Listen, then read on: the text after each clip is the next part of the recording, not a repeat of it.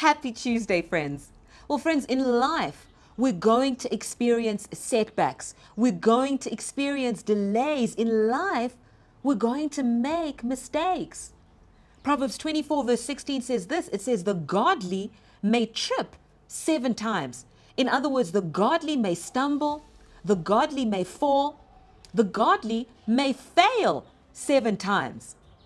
In life, failure is a very real option. But how we choose to respond to failure is so much more important than failure itself. How we choose to react to failure can make the difference between us never fulfilling our unique kingdom assignment or us fulfilling every single thing that God has already destined for us to do on this earth. And so Proverbs 24 verse 16 tells us that the godly may trip 7 times. But here's what it also tells us. It also says, but they will get up again. And so in order to keep getting up again and again and again, changing our perspective on failure is going to be so crucial for our success in life. Friends, failing at something doesn't make you a failure. You may have made some mistakes, but that doesn't make you a mistake. Here's the thing we all need to realize.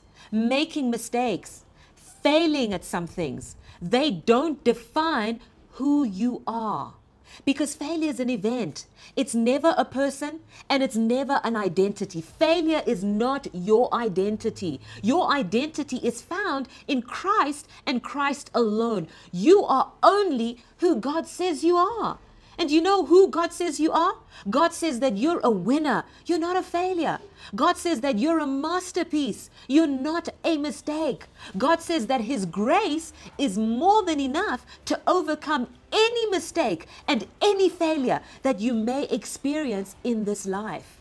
Another perspective that we need to change about failure is that failure is a detour.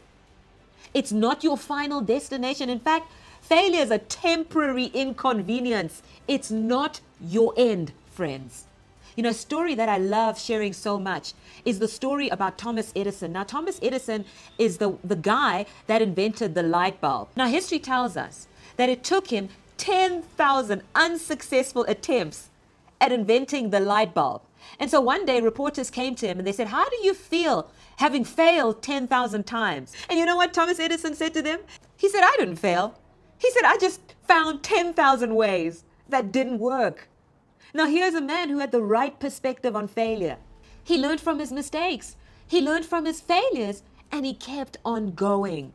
Friends, we can make the same choice too. You may have failed at something, but failing doesn't make you a failure. You're not a failure.